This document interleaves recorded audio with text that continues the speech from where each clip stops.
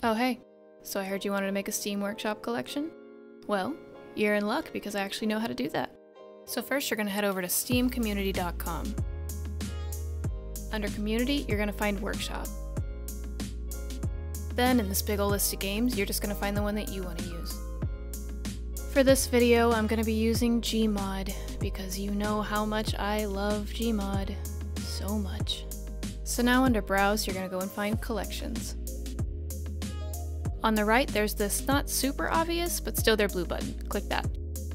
Oh wow, look at this. So first thing we're going to do is give the collection a title, but nothing too embarrassing because we will be making it public. Keep that in mind. Next, we're going to choose an image. Again, nothing too crazy or inappropriate that you wouldn't show your grandma. Then you can add a description if you want. Again, please remember grandma. Then you can choose what kind of collection this is and decide what tags to add to it. Then you're going to hit the magic Save and Continue button.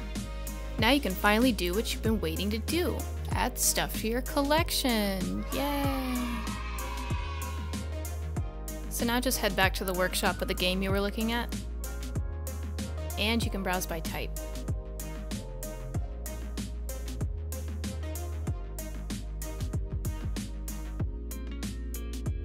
Oh boy, Dark RP, let's get that one. Once you find something you want, you'll just click Add to Collection. It's pretty straightforward. Now you can repeat that process with as many add-ons as your little heart desires. Go crazy. You know what? I need this.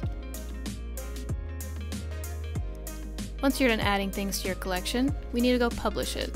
So go back to your collections and click on the collection that you want to publish. You should see this blue thing at the top that says your collection is not yet published, so publish it. If you're seeing this orange bar that says current visibility friends only, you just need to go down and change the visibility.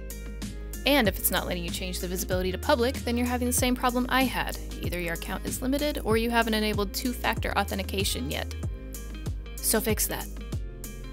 Luckily, I made a backup that's actually working, so we're just going to copy the workshop ID, which you can find in the URL.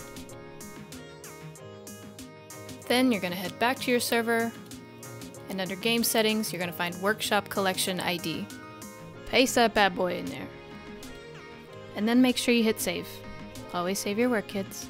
Always save your work. Now, when you try to start up your server, it might take a little bit longer than usual. That's just because it's downloading all those add-ons that you put in there. It's trying real hard, I promise. But once it turns green, you're good to go. So, congrats, you now have a working Steam Workshop collection added to your server. Good job.